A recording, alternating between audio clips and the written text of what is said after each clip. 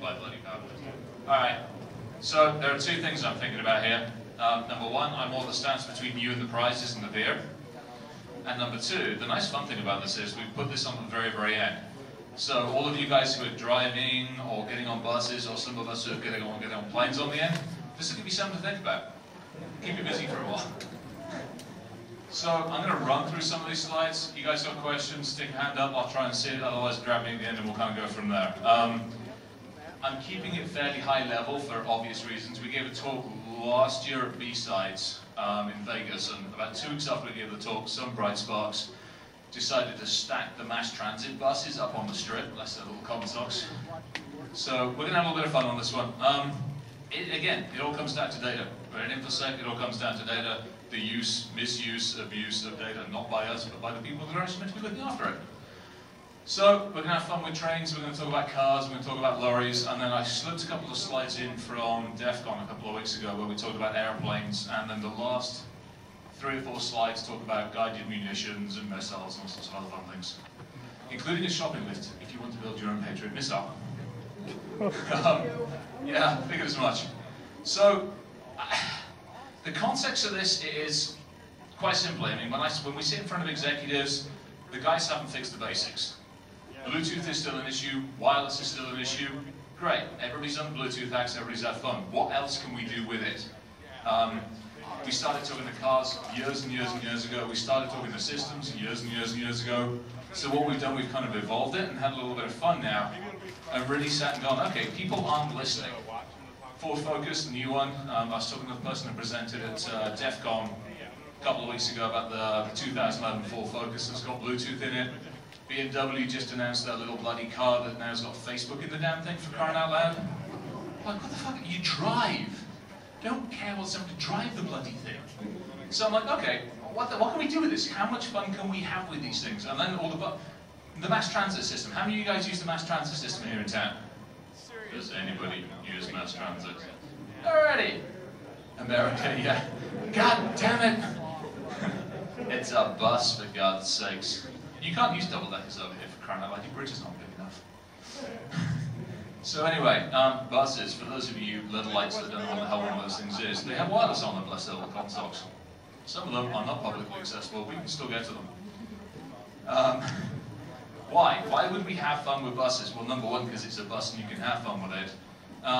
Number two, quite honestly, the main reason is, again, most of us are in the industry. We realize that corporations tend to only think of computers when they're stuck inside the company, or when they're stuck at the company's houses. They tend not to think of the systems, and they tend not to think of attack vectors that come in from this area. Quite honestly as well, they're an easy target. A very, very easy target. They're mobile, they stop every now and again, which means you don't have to chase them too much. And nobody thinks about them, which means they're not very well protected. The last one was an interesting one. We kind of freaked out a few people on this one. I think I've watched Speed too many times. So, how would you go about it? Let me ask a simple question. For those of you that maybe know the bus system, please tell me Grand Rapids has a flipping mass transit system. All right, good. How many of you guys are out? How many of you guys are outside of this neck of the woods? Oh, sweet. Okay, so you can go home and try this out. Good. Should you decide to pick on the full mass transit system, the bus depot. The bus depot is probably the easiest place to start to do some investigation. Obviously, the thing is unguarded. Obviously, you can walk in and you walk in a little bit of social engineering, start talking to the mechanics, have a bit of fun with them. I don't have Jesse here with me. He was with me at FalCon, and bloody good guy. Wears his overalls all the time, fits in beautifully. The other nice thing about the bus depots as well is as the bus pulls into them, for most of the bus and transit systems, as the bus pulls into the depot, the internal network, and especially the wireless network from the bus, talks to the bus depot's network and tells the bus depot's network that the bus has been driven like a maniac for the last couple of thousand miles, that the driver stinks, and whether it needs maintenance or support. And this is all obviously done over wireless. Not very well secured wireless. How do you know this? Well, number one, you've got to pick your bus. So find out what your bus is, find out where your bus is. What you're after is this, the engine, because this is obviously your end target. Owning the bus, great. Stopping and starting the bus at random intervals, even more fun. So how does one go about doing this? Not that I encourage this, but it's fun. How many of you guys have got the little like Sprint MiFis, AT&T MiFis, or any of those kind of stupid things? Yeah, exactly. You'll need one of those. Well, they're the easiest and most portable. Use any kind of AP. Once you've found your bus depot, and you've associated with your bus depot, you might need to actually grab the card from the bus depot. You might need to grab the various wireless SSID keys. Most of the ones that we've run into are wet encrypted because, well, that's what they think they need. And I'm happy with that. So now you find your parking place. Buses stop on a regular interval. So you're going to need to find your bus parking spot. Not at the depot because the damn thing gets turned off, so it means you have no power, but where they basically park up for 10, 15, 20 minutes. At that point, fire your access point up. The bus, and obviously rename the bloody access point for crying out loud. The bus obviously now sits there and goes, oh wow, it's an access point. It's a bus depot access point. Let me make friends with it. Which it consistently does. You will, hence back to this previous program here, you're going to need to figure out what engine management software you need. Cummins uses a different one from Detroit, uses a different one from the JD guys, etc., etc., etc. You can readily download this stuff. Again, bringing it back to data.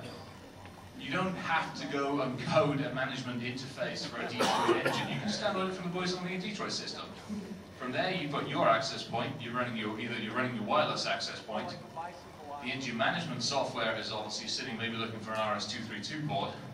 It doesn't take much to actually translate that over to an IP port or something else.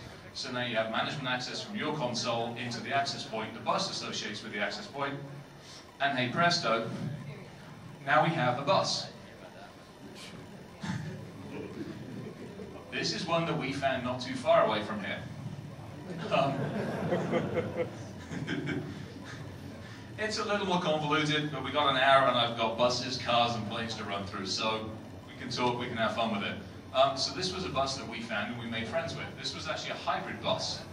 So needless to say, if the bus is running too slow, we can adjust the brake torque and obviously modify that. We can modify the bus speed limiter on this thing and the RPM torque range on the bus as well. All from sitting at the coffee shop's front. You know, basically we're sitting at the table of the coffee shop where the bus pulls up. So you basically now own the bus. Now, obviously you can pull this up, you can modify the config file, you've actually got to get the bus to reboot. It's not the Windows operating system, oh, must reboot.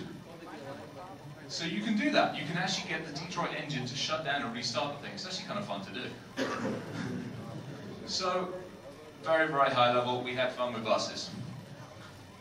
Obviously, as well as doing that, you start looking into the CAN bus architecture. How many of you guys are familiar with AutoSAR, CAN bus networks, and everything else that runs across vehicles? Some, alright. We'll keep it high level. Think of token ring network. Please tell me you guys understand what bloody token ring network is. Okay, good. Alright, so CAN bus networks. In a high and easy way as possible, let's like the old token ring networks. And unpack it, the PID ID just keeps running around until it finds what the hell it wants. If you inject the correct PID ID into the bus, in other words, if you ignore the management interface, and you maybe want to turn off the electrics remotely or something else, you can actually find out what the PID ID is on the thing, inject it in. And we did the same thing with cars. But you've got to be careful with cars, because we set off the airbag in the Mercedes. Not the most sensible thing to do. Especially when you have to take it back to Hertz and go, I don't know what you set off.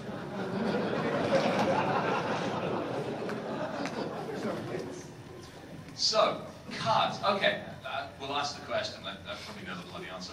How many of you guys have somewhat modern cars that have the Bluetooth interface? You walk up to the damn car and it wants to make friends with your phone, your computer, and anything else you bloody have.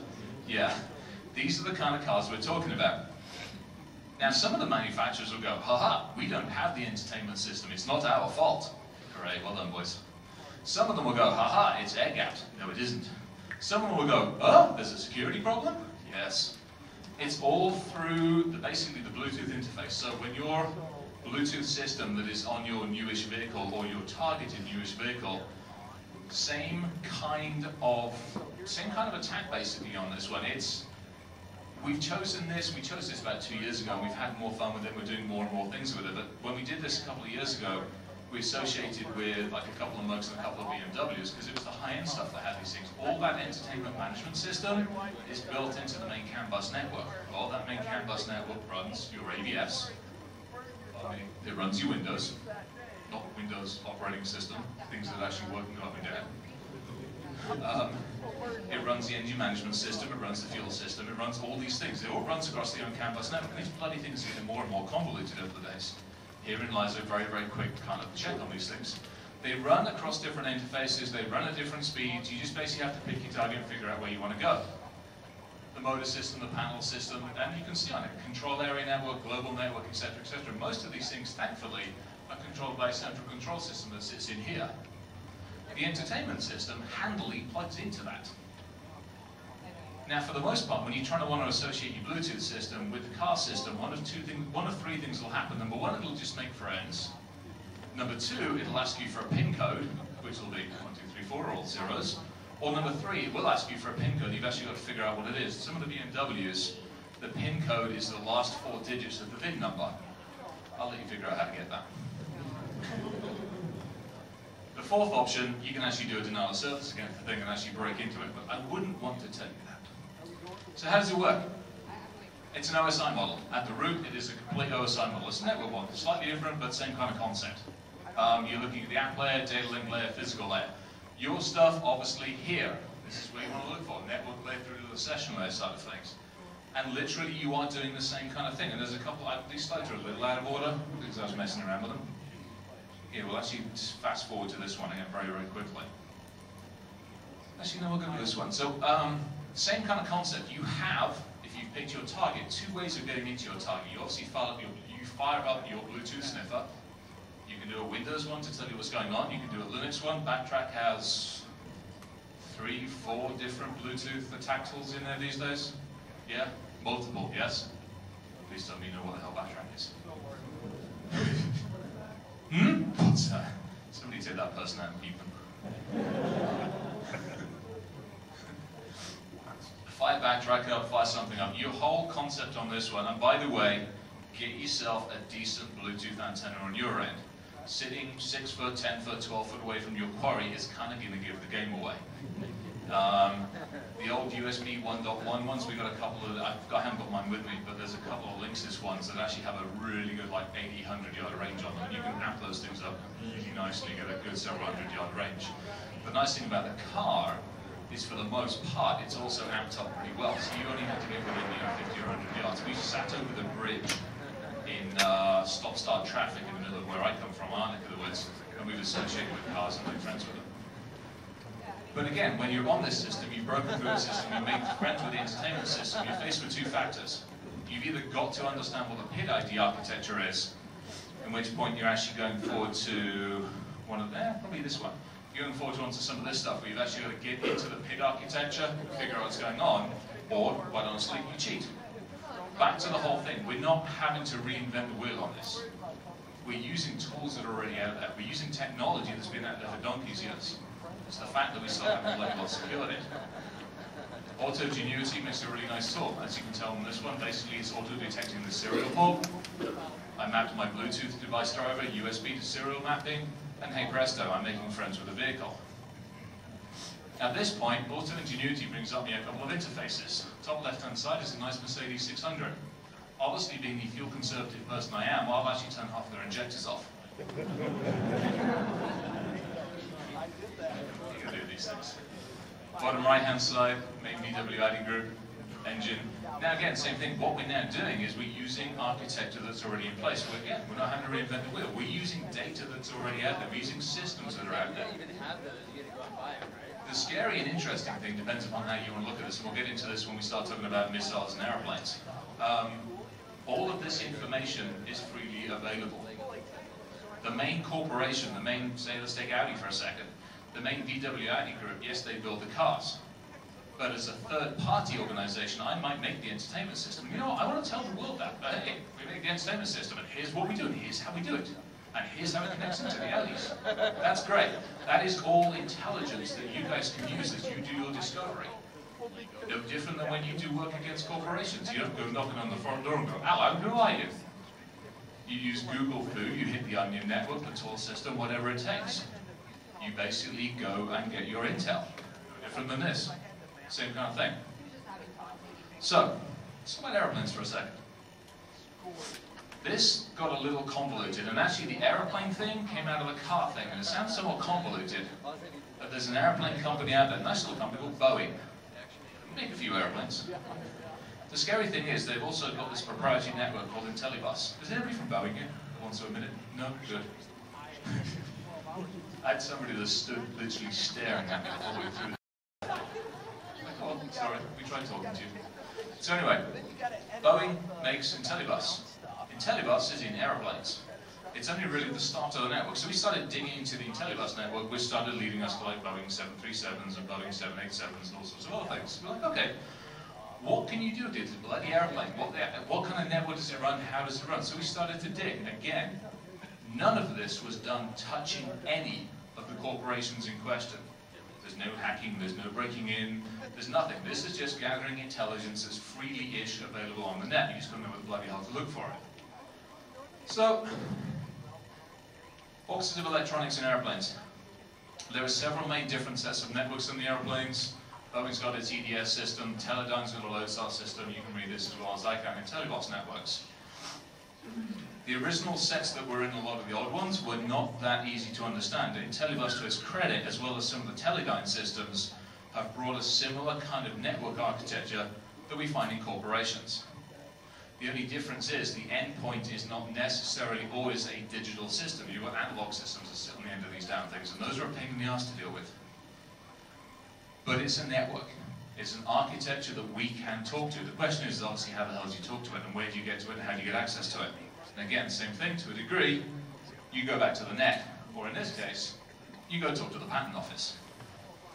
Now, we like the patent office. It is an extremely good source of information.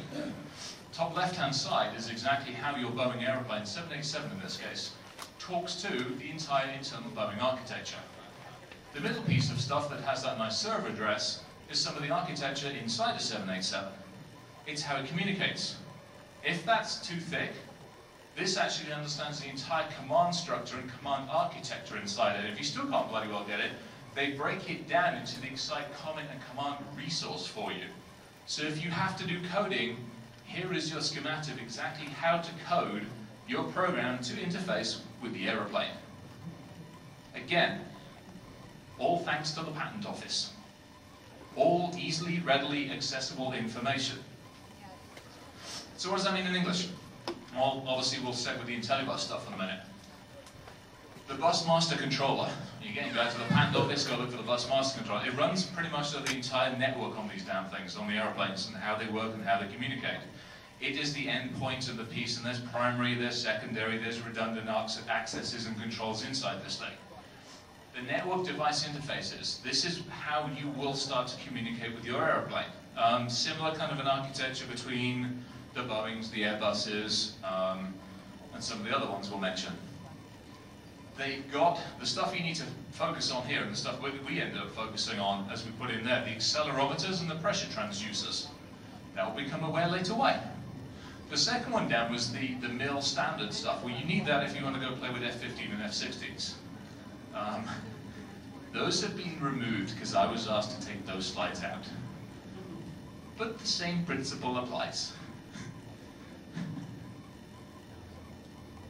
So what are you going to need? Healthy appetite for research. In theory, that's why most of us are here. We don't just accept the roles and positions. We want to actually look at more stuff. You are going to need a lot of research. You are going to need an understanding and an in-depth understanding of how basically harnesses, testing harnesses work, how VX testing harnesses work.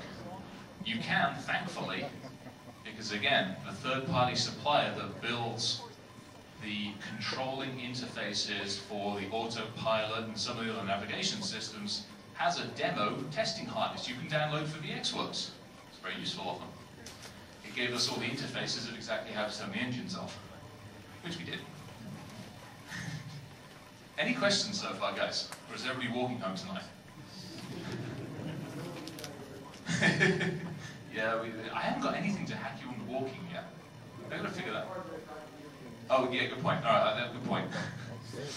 Now, the last one on here is actually an interesting one. A laptop with the Visa Tech telemetry system. You can actually buy one of those things on eBay now, bless them. So you don't need, again, This is where I have a problem. You look at data, you look at the architecture, you look at the stuff that is meant to be contained inside of an organization, and then you look at how well it's being distributed outside of that organization's control. Those of you that are inside corporations, working inside them, working to support them, working to manage them, you can't just look at the firewalls, the IDS, the IPS, and assume that that's where your data perimeter is. You've got to look a hell of a lot further outside these days. Look at the vendors, look at the architects, look at the systems, etc., etc., etc. Those of you on the pen testing side of it, open your bloody eyes as well. So, the top one. Walking up to a plane, jacking in with a Cat 5, it will not work. We got in two different ways to the systems. We actually got in by the ground-based computing systems that are very handily when you buy your nice 787 or 737 or whatever. They send you with a whole bunch of laptops and crews and systems and controllers and ports. And then they ask you the question, so, Mr. Supplier and Buyer, how would you like this stuff secured? And you go, oh, let's put a 4-digit pin on it, please. And they go, well, we probably would recommend you didn't do that. I go, well, I'm buying it, I'm spending millions, just do what I ask. And they do. So in the case of the ones that we hit, they didn't even have a bloody password on them. So it is an unpassworded Windows system. In the case of the stuff we hit. General time to access, and what, 35, 45 seconds, 60 seconds. Worst case scenario, you jack in a USB drive, and all I know run Blackberry. Done. That's simple to get into the ground-based control system of the airplanes. Now, you can also, especially on some of the newer aircraft systems, most of the controlling architecture is inside the actual cockpit itself. There is some of it which is outside the cockpit, and to their credit, they've actually done a pretty good job of securing that. But you can still get into some of it. You can still mess around with some of the in-flight entertainments. And instead of it showing, you know, I don't know, something civilized, it shows Debbie Does Dallas or something on all the channels. Not that we would have contemplated doing that. So, how the heck do you find this out? Where does this stuff come from? How do you get it? Top left-hand side, and you guys are more than welcome to take note of this stuff. The real nice thing about airplane builders is they don't build the damn things themselves. Not much different than our friendly car builders. The nice thing about it is there's a couple of organizations out there that track who actually builds the bloody things. And handily, they post it on the internet. So if you happen to want to know, oh, I don't know, where the transducers and the pressure transducers and the RTD temperature sensors are for the Boeing 7 whatever, you have to go to GrrCON and go look at their architecture. So again, if you are supporting your infrastructure, and maybe you are the red team for Boeing, your problem's just got a whole lot bigger, because I'm no longer taking you out, I'm taking everybody else out that supplies you. By the way, they're all out there shouting on the street corner, woohoo, we're doing work with this company. As custodians of the information, we have to do a better job of controlling it, a hell of a lot better of a job. Because now what happens, on the top right-hand side, now we can look at the data streams, now we look at the architecture, now we know the C++ code to actually get into the IntelliBus network. By the way, this tells you how to actually build the DLL architecture. And this one over here handily tells you exactly what modules you actually need to use. So you take your testing harness, you take all of this information, and then you go make friends with the airplane. Top left-hand side is a crate. So when you're actually loading programs, you don't just load a program, you load what's known as a crate. It's a pain in the arse and it takes a long time to explain. Think of it as an aptly named program. Top right-hand side is the A6 chip that we wanted. That chip is made by a nice company over in Austria who runs a really good FTP server where they put all of their data on. It's the only time we made friends with somebody, because it was an FTP server that said, hey, come make friends with us. So we did.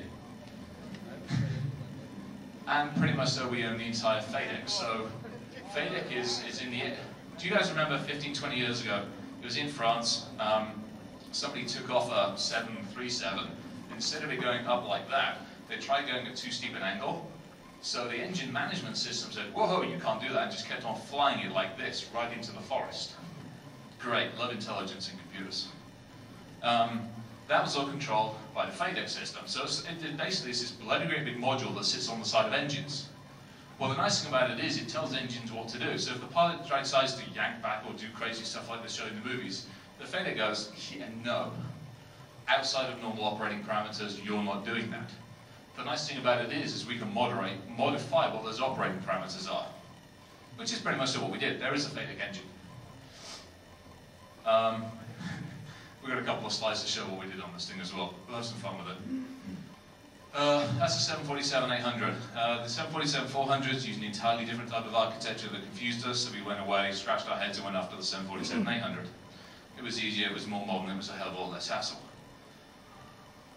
Again, now the fun thing about this is everybody's like, oh, they're all in hangars and they're all well looked after and there's guards with guns. No, there aren't. The nice thing about most airports is they have a private airport section. And if you should happen to dress up so, not necessarily like this, I'll walk into the private airport section and say, oh, I say, nice English accent's useful every now and again. I say, one's aeroplane is over there and I'd like to let you go see it, please. If you wouldn't mind, thank you very much, goodbye. As if you own the bloody place. And you go, you, stuff, go away. They do. And then you wander around to the hangar, then you go to the 747 hangar and you have a Jessie with you and the Jessie goes, how y'all doing? And starts talking to the engineers, in engineer speak. At which point in time, he's got those guys over there. We're sitting, actually not too dissimilar in an area like this. We're sitting in front of a console like this, and I'm going, oh, no problem, nothing to see here. And I'm making friends with the 737 we made friends with at the same time. Easy to do, 5-10 minutes of social engineering, and I've now got access to a 737. I think we played with it at that point. We did the same thing with the 747, and we made friends with an Airbus too, just to even the playing field. It's that easy. Not rocket science. It's actually harder in some cases to break into data centers than these damn things. So, just again, level the playing field. We did the same thing with a helicopter. The cool thing about these, they've got smart card readers. So, and they have all the programming on the smart card reader. So you take out the smart card reader and you copy the smart card reader, then you put their smart card reader back in, then you go away, and then you come back again, a couple of days later, and you put your smart card reader in, and they try and start the engines up. And it doesn't work. Or you let them start the engines up, and at about 5,000 feet, when you've taken readings from the altimeter sensor, and you've taken readings from various other sensors around the engine, you cut the engine. And it comes down real fast. So, we have a couple of scenarios. Let's have a little bit of fun with this. Unfortunately, somebody at B-Side did the math on this for me. And we basically worked out dropping a plane, stopping the engines on a plane at 35,000 feet. We can stop the engines for about a minute and a half before the pilot's able to get the bloody thing started again. Unfortunately, the damn thing only drops about 9,000 feet. Somebody worked the math out for me, bless them. So what we decided to do is we were going to go back and reconfigure it, so we actually basically put the flaps down. And then we stop the airplane. And then we're going to see how quickly it falls. I bet it's a lot further than 9,000 feet. It's easy to do, guys. Real easy. So that one, what we did on this particular crate, is that the right one? Yeah, basically what we did in this particular crate is we got hold of the FADEC system, and we figured out what all the digital and analog signaling architecture was. Now the fun thing about this is a lot of the analog systems, how many of you guys are familiar with the old analog systems that are in computers? Come on, I can't be the only grey-bearded kid in here for crying out loud. Thank you. Okay, the nice thing about some of those ones, especially on some of the more modern airplanes, is you can send a continual signal loop to it, and it confuses it enough that it just stays in the same state it's been left in.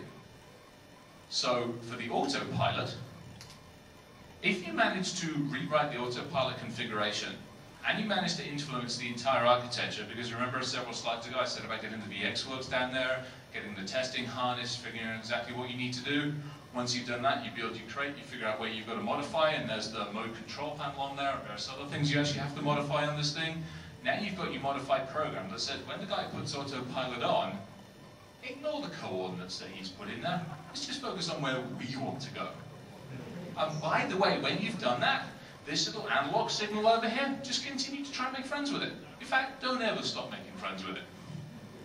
So the pilot's going, turn this thing off, and nothing happens.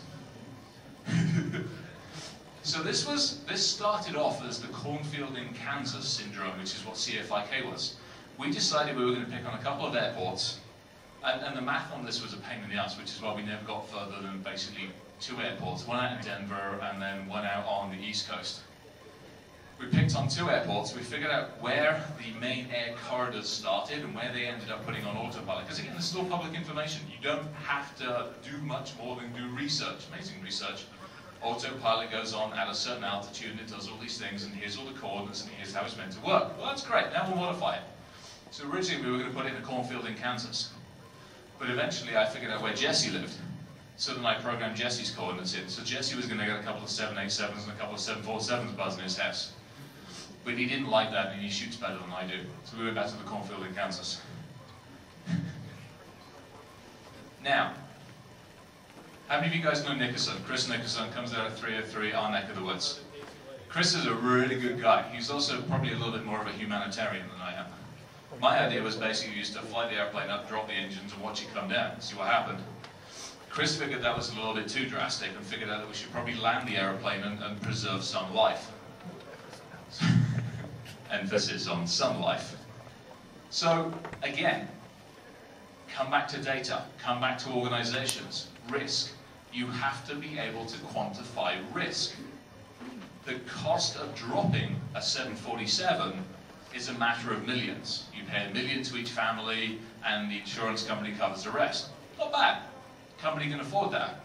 However, should you land that airplane and through a matter of depressurization, repressurization, manage to induce hypoxia in most of the people in the back of the airplane, you've killed a bunch of them. At which point you've managed to land a perfectly serviceable airplane and killed everybody on, almost everybody on board. That's going to cost the company a hell of a lot more money. Therefore the risk is higher. Therefore in theory, they might listen a bit better. Kind of a nasty way of doing it, but you've got to make your point somehow or other. So anyway, with this thing we had some fun, needless to say. The nice thing about the new Airbuses and the Boeings is they're not sitting at like a 35,000 foot ceiling, they're at 40, 45,000 feet. So if you manage to influence the analog sensor that sits on the pressure valve, there's an output valve on here, and there's a shut-off valve, which you've actually got to do it in the service again, and there's an output valve here, and there's a few other valves you need to play with. But if you basically manage to do a rapid depressurization of the thing, it goes from 40,000 feet to about 5,000 feet in under a minute. And then you repressurize it, you do it all over again. Good way of doing it. So, I'm going to ignore that one for the minute. How are we doing time-wise? We good? Not too bad? Getting close? 10 minutes? Sweet, okay. We'll ignore that for the minute. So, while we were messing around with aeroplanes, any questions, by the way, so far? Apart from, is that git on the no-fly list? I know what lists I'm on, let's put it that way, shall we? And that's why I've kept this at a high level. If I start releasing the code, I'd probably real fast go on the no-fly lists. But again, the nice thing about this is we can talk about this, I don't get yelled at too much, and I know I don't get on the no-fly lists. However, this might actually put me on some of those. This is some fun stuff. So, hang on a second. So the nice thing about the companies that make all the aeroplanes and everything is I'm guessing they've got some spare time and probably some spare money, especially if they're making airplanes for the military, is they decide, well, hang on, we've made all these electronics, let's make some other things. So they do. They make guided munitions, missiles, all sorts of other interesting stuff. So you take the similar architecture, you take the similar methodology for research and having fun and doing all sorts of other things, and you start looking at, in this case, we started looking at the ADAC modules and some of the other modules. But you can start looking at, oh, I don't know, telemetry transceivers, S-band power amplifiers, and various other things on here. And you start looking at these and going, wonder what I can do with one of those things. I don't wonder where it fits. So then you start looking at tactical telemetry systems. These things sit, this particular one sits on the JDAM missile system and the SRAM missile system.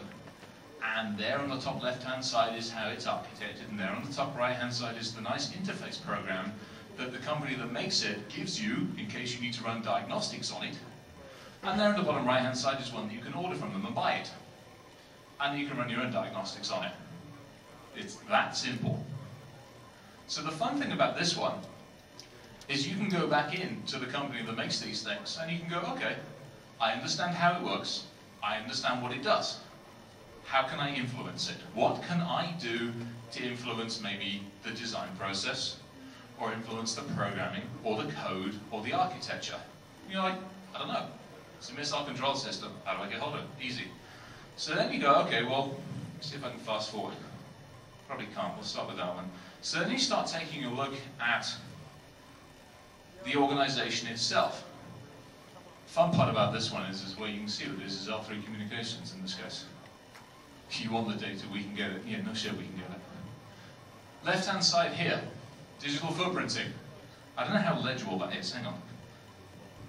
Can you figure out who their database is? You can actually, yeah. There's their RDM master database, which is a MySQL database, which actually has all the programming controls and architectures for the entire missile system. In this case, it's the Patriot PAC-3 missile system. This is sitting on a nice open forum, where somebody was asking questions about how does this PL SQL database work? And so their bright spark inside their organization posted his entire config, including IDs, passwords, IP addresses, the whole bloody lot. Yeah, bless his cotton socks. So, what can we do? Obviously we have the telemetry system. Obviously we have our target database, because they pull from this target database and they build off of the schematics that are in here. Well, obviously we have to help them. So we take the target schematics and we rebuild the target schematics, including the coordinates that we want the missile system to go to, not the coordinates that it wants to go to. You can still tell the missile exactly where you think you want it to go, but it's going to ignore you, and it's going to go where I want it to go. It's as simple as that. So we had fun. We did the same thing with Tomahawks. Unfortunately, I started with Tomahawks, but then bloody mothballed the ones I was playing with. It's that simple, guys. I mean, this all comes down to data. This all comes down to how organizations look after data. They manage it. They control it. None of this, and we didn't actually go in there and annoy these guys. We were going to, but we talked to them and said, hi, what do you have? And they're like, oh, that database contains all of our schematics, and the programming, and the architecture, and the designs that we send out to the company, which is based in Austria, that we had the little screenshot of, because we got one of the ASICs, of exactly how to get into these systems. All computer systems, none of it really in offices, all architecture, all systems that are influenced.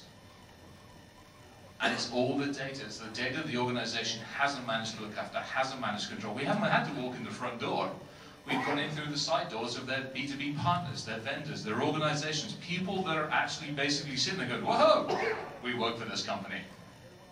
So you, as owners of data, as you work with vendors, as you work with third-party companies, control the information, not just that you send to them, but control the bloody information that they're posting out about you. It's that easy and it's that simple. And hopefully, we'll get this stuff sorted out as well. So, anyway, oh, by the way, this is fun. Port 3389, remote desktop protocol port. Probably public enemy number bloody one, but also the easiest thing to break into a company on. So we were messing around with missiles, and what we were doing, we set loads of the military systems. This is actually, I think one of these is live in the middle of being fired, and the other one's about to be fired. The entire missile architecture running on a Windows system. It was fun. We got yelled at for that one. Guys, any questions? I've kind of gone through so much stuff in a high level. We had fun. More questions, more anything. Any questions, guys? Oh, come on, for crying out loud. Somebody wants to code or something. Deal. $5 under the table or a free beer, I'm good for it. All right, guys, thank you very, very much for being an attentive audience.